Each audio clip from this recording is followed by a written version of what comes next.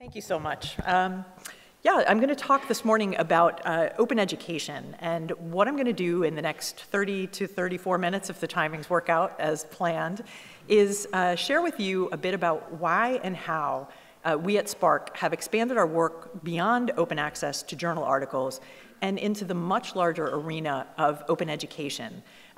Open educational resources, yes, but ultimately into the operation of higher education institutions writ large. And I'll share some thoughts on actions that I think we can and need to take to ensure that we have an equitable, inclusive, and open ecosystem, not just for research, but for education as well. Make sure the slides advance. After all, SPARC's mission has been and is to set the default to open in research and education. And for the first decade or so of our operations, we primarily concentrated on promoting the adoption of open access in the journal arena, which is the area of most central concern to our members. We're a library membership organization of academic and research libraries nested on college and university campuses in the US and Canada. And we, like many of you in the room, advocated for open access in order to really to address inequities that we saw in the journal publication system. In specific, spiraling costs, the resulting lack of access that these costs led to, once you could get to journal articles, the lack of utility that we found, and as we heard so eloquently yesterday in the second panel, the limited inclusion of voices in the scholarly conversation in the journal world, concerns over what was happening in terms of commercial consolidation in that market, et cetera, et cetera. And we focused initially on this, not because our library members themselves needed a better solution, but because the students and faculty on the campuses that we served needed it. We would hear time and time again from students, from rank and file faculty and from students about the net negative effect that lack of access had on them. And I know you're all familiar with these stories, right, which generally start out by saying, the lack of access has prevented me from doing something. We love this quote from Gary Ward from the University of Vermont for two reasons. I mean, one, because it encapsulated what the problem was in terms of getting access to journal articles. You end up doing your research on what you have access to rather than what you need to know. But it was the second half of this statement that really kind of caught our attention and made us really sit up and think. He ends up teaching his students what he has access to rather than what they really need to know. And we heard these kinds of refrains over and over again, and it struck us as a very crucial point, because journals and journal articles are, or at least should be, routinely used in classrooms for teaching and learning. They are critical educational resources. And when you think about it, that's been part of the ethos of the open access movement from the beginning.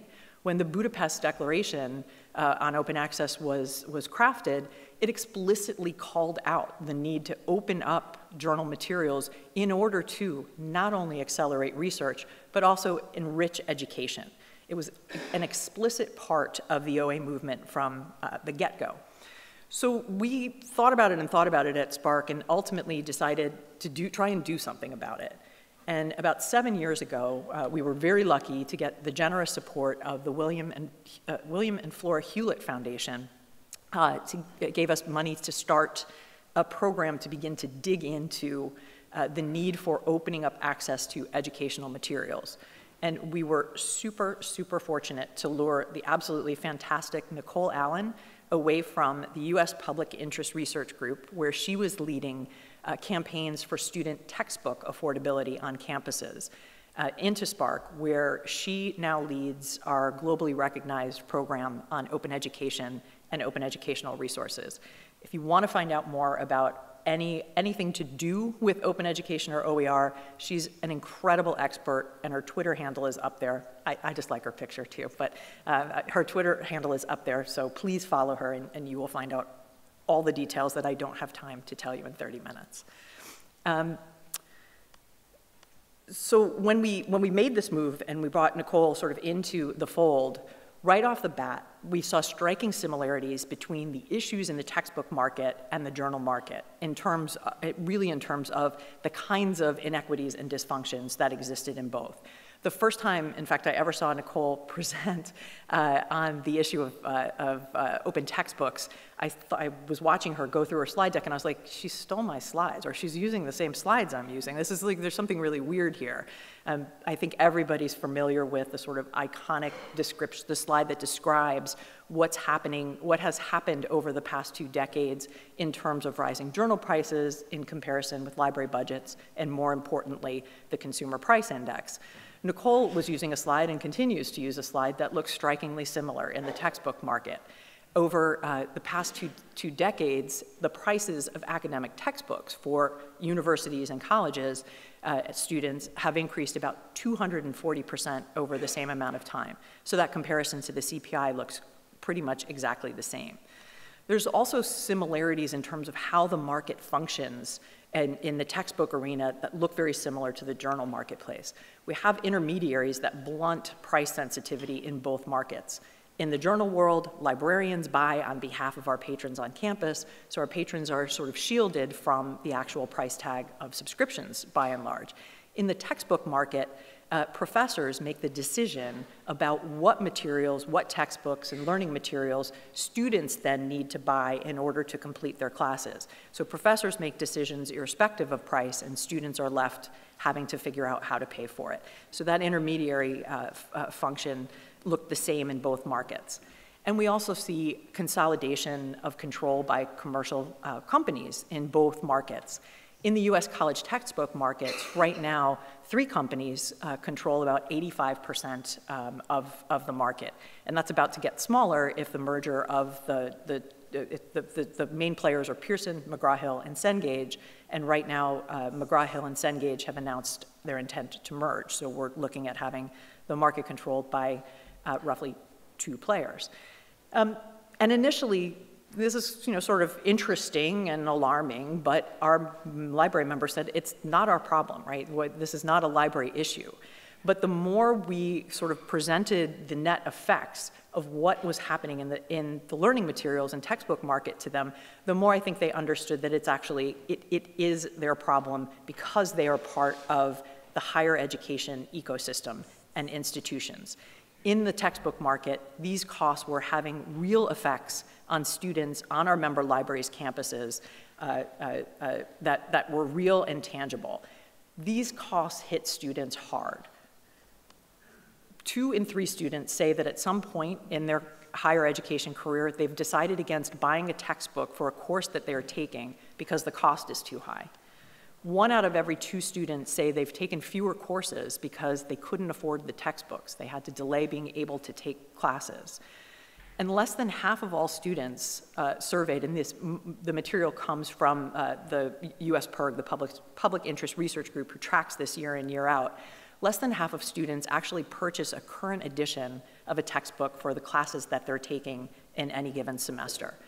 The bottom line is that students can't learn from materials they can't afford, right? The lack of affordability of textbooks and learning materials leads to really poor learning outcomes, and not just low test scores or poor grades. It lowers course completion rates. Students drop courses because they can't keep up without the textbooks. And ultimately, it leads to lower graduation rates on our campuses. These are all things that are of central interest to the operations of higher education institutions. As we dug into what was happening in the education and learning materials market, we recognized that a promising strategy to deal with these huge issues really closely paralleled our strategy in the open access to journal articles movement, right? No surprise. We saw all the similarities in terms of market conditions. Using open as an enabling strategy seems like a very promising way to go in order to make textbooks available to all students. This led to the creation of sort of a corollary to open access journals, open educational resources. These are textbooks, courseware, learning materials of all kinds that, like open access journal articles, are freely, immediately available, coupled with the rights to reuse them fully in the digital environment. Well, we say coupled with the rights sort of generically, and then use the conditions articulated by CC BY licenses in general to define open access. The open ed movement uses the 5 R's. I argue it's 6 R's because you want to be able to actually read the textbooks as well as reuse, revise, remix, redistribute, and retain. But David Wiley, who coined the 5 R's, is, this is canonical at this point, is not opening it up for discussion, and I'm fine with that. We've had lots of success, like in the journal arena, in terms of creating open educational resources in the form mainly of free textbooks, courseware, and such. Companies like, or organizations and companies like Lumen Learning and OpenStax, some of their titles pictured here, have introduced high quality open textbooks, open courseware. We've also seen a proliferation of funding coming to higher education campuses from states to support the creation and generation of open educational resources and textbooks, and also from the federal government. Just last week, we learned that the US Congress will, for the 4th year in a row, actually appropriate $6 million to campuses in the US to create open educational resources. So good, right? Things are moving along in both the journal marketplace or arena and the textbook arena. Yet, despite this, right, despite the progress that we've seen to a certain point, and despite the fact that the remaining problems that exist in both of these areas are fundamental to the healthy functioning of faculty and students across higher education institutions, with a very few exceptions, we're finding that open access and open educational resources themselves have not really sufficiently captured the attention of leadership in higher education institutions. We don't have a huge coalition of university presidents, provosts, rectors, chancellors of research, deans of research, clamoring and calling for the adoption and the weaving of openness into the fabric of higher education operations. However, this is changing, and this is a moment in time that's, I think, really unique in the open movements writ large, where we have some opportunities in front of us that are really quite remarkable. I see things changing, and SPARC sees things changing for some very specific reasons. From our vantage point at SPARC, our advocacy strategies around open have always included large-scale grassroots education campaigns, wholesale policy efforts on local, state, national, and international level, but they've always also included high-level market analyses and interventions where appropriate. And it's our work in this last piece, this last area, that is having the most visible impact on our ability to actively engage the leaders at the presidential, rector, provost, and chancellor level in higher education. And that's because well, there's some specific reasons. As our work in the journal and textbook markets has progressed, we saw some other emerging trends that made us really sit up and take notice. Specifically, we saw that the academic publishing market, and when I say academic publishing market, I mean the journal market on the research side and the textbook and learning materials market on sort of the education side together, combined into one monolithic market. We saw a trend of the proliferation of acquisitions of infrastructure and infrastructure providers by the players in both parts of this market that had traditionally been content providers. And we wanted to understand what this trend meant. Right? We understood some of the other sort of operational aspects of the market, but seeing this really made us kind of say, something's happening that we need to understand, and we need to understand more deeply. So we engaged a high-level market expert who has many years of experience covering the academic publishing market for investors. Claudio Espese worked with us, and Claudio's here somewhere in the audience, waving over there. Hi, Claudio. To help work with us in engaging in a high-level strategic analysis on the implications that this trend we were seeing of acquisitions of infrastructure, what those implications might be for higher education and leaders in higher education, not just our library members, right, but the institutions that we're nested in. And late last year, we published the SPARC landscape analysis, which is openly available, and you can get at this link here if you're interested in.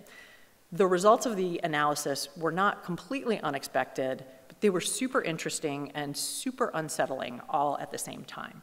So I want to talk a little bit about what we found and where that's leading us. What crystal clear is seeing a shift in the strategy of many companies that have traditionally been content providers away from content provision and towards becoming data analytics providers. And the infrastructure that these companies are buying and the new products that they're now selling across higher education institutions are not journals or textbooks, but other kinds of tools and services like research assessment systems, productivity tools, learning management systems, course selection and course management systems, and more. It's really the complex infrastructure that's critical to not just the research life cycle or to teaching and learning, but to conducting the end-to-end business of higher education institutions and universities in specific, which is a huge, huge trend and a huge move outside of the verticals that we thought we were going to see the activity taking place in. And what's really important to understand is the infrastructure that's being acquired, the products and services that are being generated in this space now share the common trait of generating or housing a ton of data. Research data, yes, of course, but also as textbooks and learning materials have become increasingly digital, it's generating a lot of data on students and students' performance as well. And it is a lot of data. I don't think I can overstate how much data we're talking about. I'm your keynote speaker. I can't get a sentence out. Hello. This data represents a largely untapped, potentially new, multi-trillion-dollar market, right? So there's no secret or no mystery as to why this would be an attractive strategy for companies to pursue. And of course, the companies are not interested in acquiring this infrastructure and collecting data just to store it. They're interested in analyzing it, right? They're moving to data analytics. So it's critically important that we pay attention to how those analyses are done in these companies and to the algorithms in particular used to do these analyses. This is an important emerging issue for higher education institutions, right, to get a handle on this.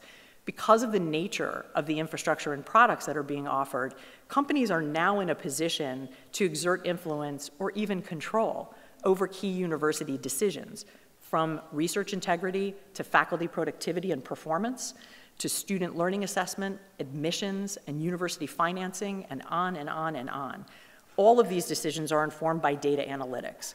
And when the algorithms that are used to make these crucial decisions are owned by commercial vendors, they're almost always proprietary and closed. And we have no way of knowing what kind of biases may be baked into them, and then ultimately being sold back to university administrators and, in many cases, to third parties.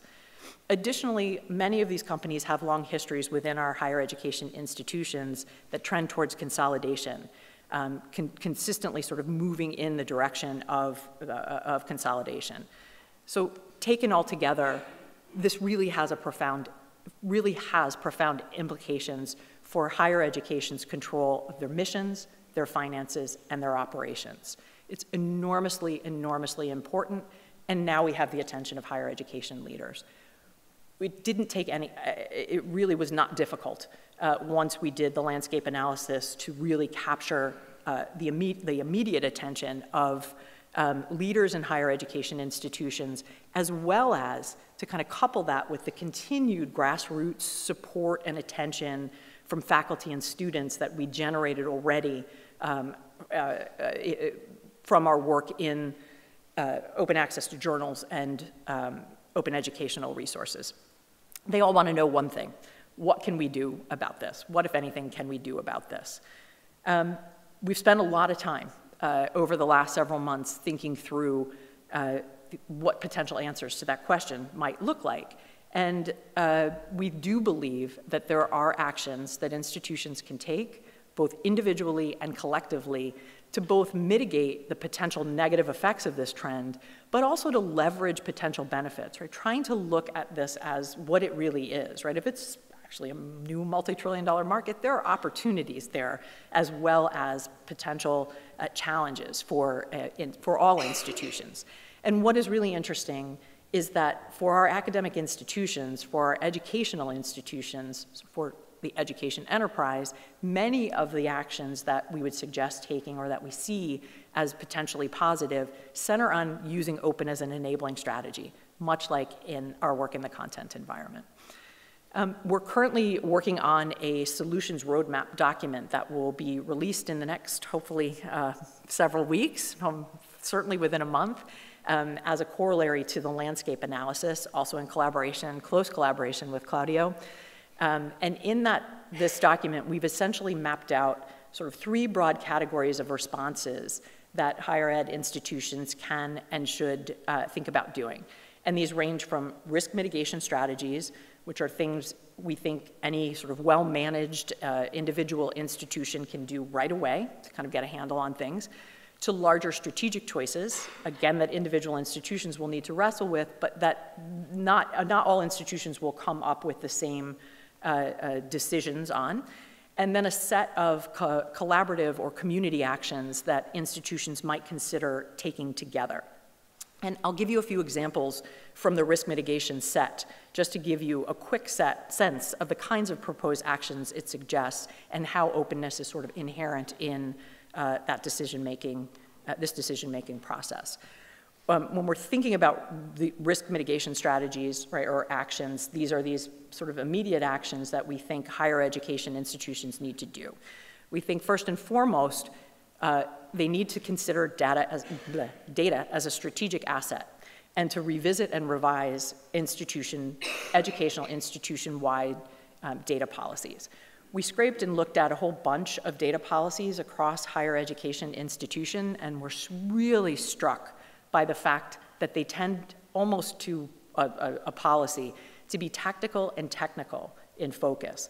And they focus on things like blocking unauthorized use, right? They're about firewalls and password protections and keeping people out. Instead of universities thinking about the enormous amount of data that they're generating as a strategic asset that needs policies on authorized use, right? How do we want to use our data? So really thinking about being strategic in thinking about the data as an asset. In the United States, earlier this year, we were fortunate, SPARC advocated very hard for, and we were pleased to have signed into law the US Open Government Data Act, which essentially asks all of our federal agencies, which all are data-intensive producers, to put in new data policies and to treat their data as a strategic asset. So what we're thinking about doing and what we're looking at doing on academic campuses, on educational campuses, actually mirrors the national strategy that the US is taking in terms of really treating data as a strategic asset. Along with this, one of the things that we see on our campuses, and you'll hear all the time when you go, it doesn't matter what campus you go onto, they'll talk about how decision-making is decentralized across the campus. We think that higher education institutions really need to have a policy for how they treat data strategically and have a central point of coordination for making decisions about how data is used, both strategically and tactically. And that means establishing a chief data officer wherever possible. The Open Government Data Act actually requires that in our federal agencies now. We're not suggesting that it should be a requirement on campuses, but think about a central point like a chief data officer, or at the very least, a data coordinating committee or a steering committee. Decisions on higher education campuses on data use need to be deliberate, considered, thoughtful, not piecemeal where the left hand doesn't know what the right hand doesn't know what the left foot is doing or signing away in terms of data use rights. Really critically important. Just as important, we think that higher education institutions really need to think about mission and values when thinking about contracting for or provisioning any kind of infrastructure, product, or service that touches or generates data, and to develop principles to help guide the purchase of these services in order to stay in tune with mission. Earlier this year, we at SPARC worked with the Coalition of Open Access Repositories with CORE and developed an initial set of good practice principles for this layer of infrastructure.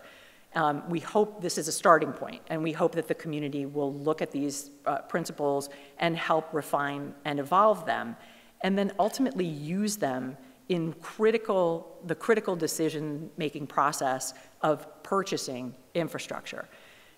Universities, higher ed institutions, we think, should really review and revise their procurement and contracting processes to make sure that we're empowering and enabling appropriate ownership and use of all of our data, right? And to do this in a way using adherence to these good practice principles to make sure contracting terms and conditions are aligned with institutions' mission and values.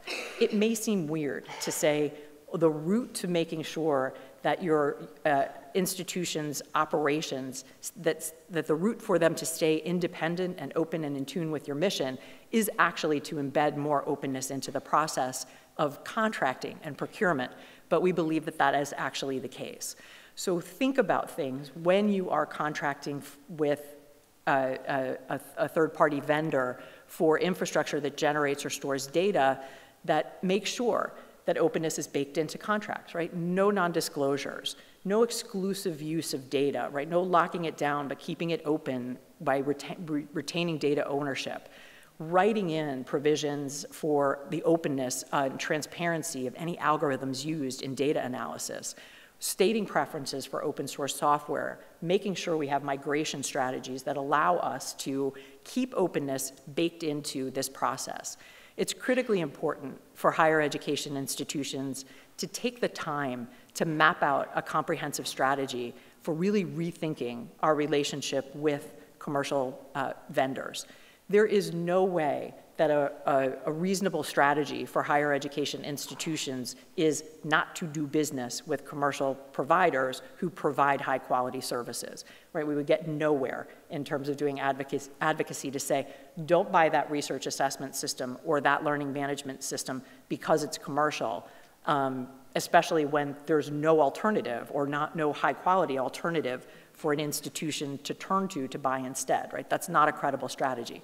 What is a credible strategy to say, when you are contracting for one of these pieces of infrastructure or services, you need to be deliberate and pay attention to all of these things, right, in terms of being aware of what data you have and the value of that data to your campus, the specific value of that data to your campus, and then making sure that you write contracts that have provisions that ensure that your procurement process stays in tune and provides you with the ability to retain control over your own destiny in terms of the data layer on your campus.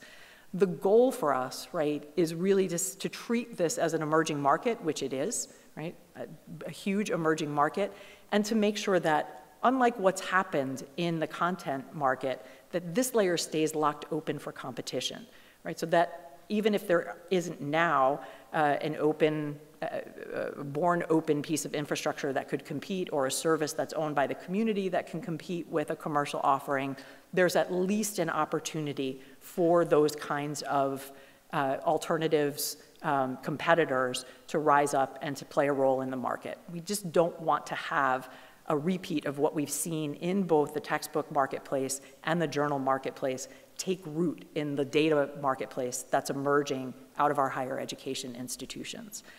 So in working on all of this, it's been a very interesting and sort of instructive process that we've done in consultation with higher education institutions.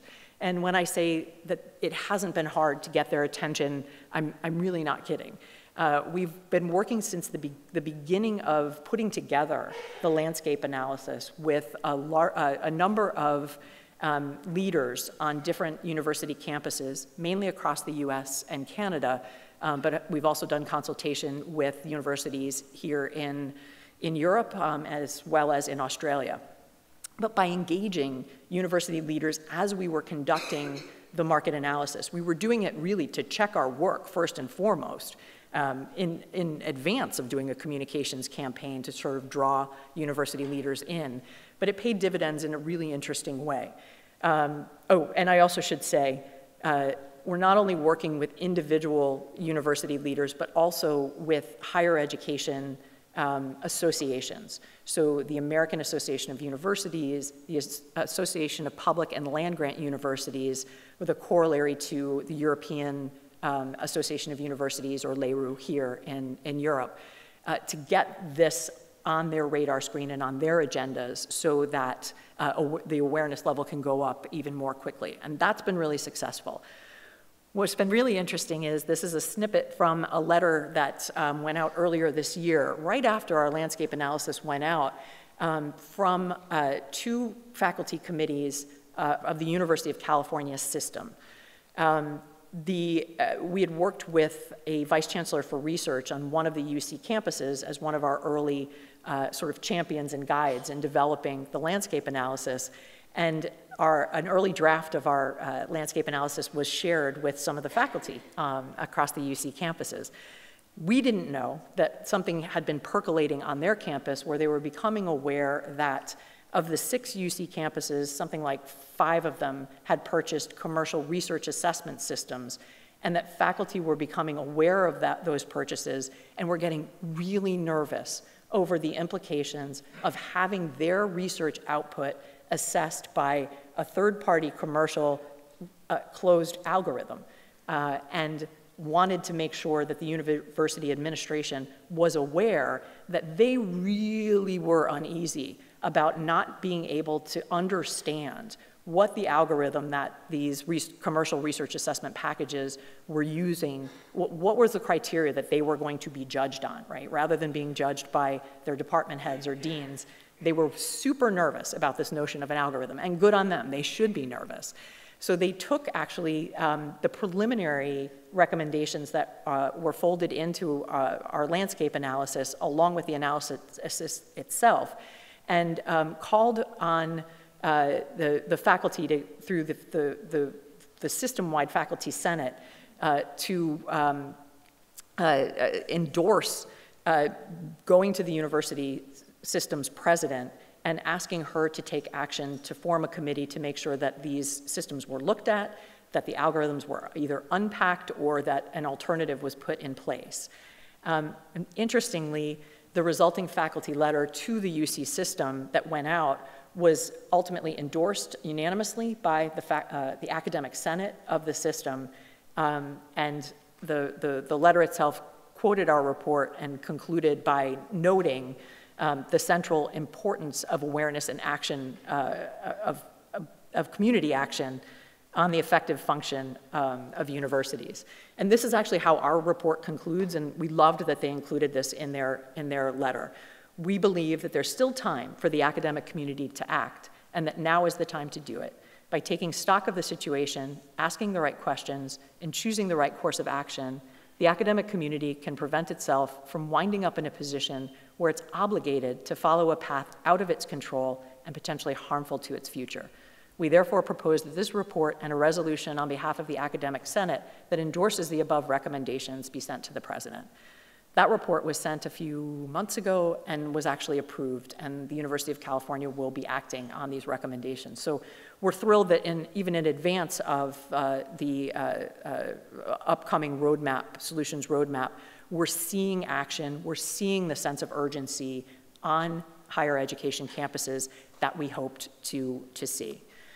All this is to say that when we are talking about open education, we're not just talking about open educational resources, although they're important. We're not just talking about journal articles as open educational resources or textbooks or learning materials, but rather we're talking about a series of decision points for all participants in the higher education environment to consider. Open education is actually a process, and it's a process that's central to the healthy functioning of higher education institutions. And at SPARC, I'm going to close by just reiterating where I started. Our commitment is to creating a comprehensive strategy to catalyze progress towards a research and education ecosystem that's truly open and equitable for all. I'm looking forward to your questions and the discussion. Thank you so much for listening.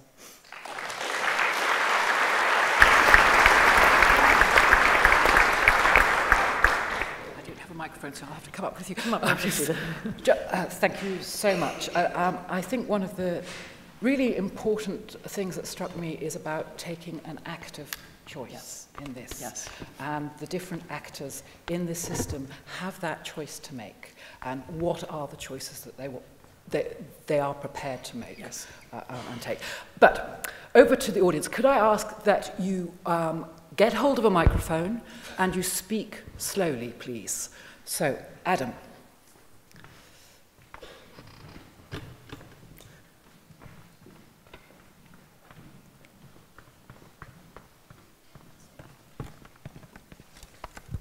While you're getting the microphone, I do want to follow up on that. The idea of deliberate choice and deliberate decision-making was a theme that flowed through everything that we found in the landscape analysis and in conversations on campuses. The notion of controlling your own destiny rather than leaving it up to fate was something that I think resonates deeply, not just in risk mitigation strategies, which was the one bucket that I talked about, but also in the strategic choices that'll be different institution by institution. This really is a multi-trillion-dollar market. Some higher education institutions may want to look at how to leverage, monetize, commoditize some of their data. That's an anathema to some higher ed institutions, and it's a non-starter for some layers of data. But for other layers of data and for some institutions, it's a real possibility for them to rethink about, if we monetize a layer of data, what can we do in terms of changing the economics of our particular institution in terms of tuition, making it more affordable for students to attend college and things like that. And Adam, sorry, didn't mean to cut you off. Oh, no. Hello. Hi, Adam Hyde from COCO. Thank you for that really fascinating presentation. Lots of questions, but one very specific one, kind of fascinated by the concern about being able to get a visibility into the algorithms. Obviously, we need this society-wide. It's a big problem right now. But I'm interested when you're dealing with a commercial vendor whose secret sauce is a proprietary algorithm. Very specifically, I mean, what would it look like to be able to see that? Because unless you actually see it, you're not going to know what's going on. Yeah. So I'm just interested I know it's a difficult problem. I don't mean to put you on the spot. I'm just wondering, like, on a day-to-day basis, on what a practical meeting might look like, how would this roll out? Yeah, it's a great question, and I don't pretend to have the technical expertise to say this is how you unpack a proprietary algorithm, or this is exactly what you ask for. I think where we are at this point is really at the level of being aware that there is a proprietary algorithm at play and looking to see what are our options in this space. If someone can figure out when someone figures out what the model is for the right language to ask for and what the process looks like to be able to see not only the data, the underlying data that this algorithm is working on, but what are the components that are going into it, that's a nice business. I'll say that.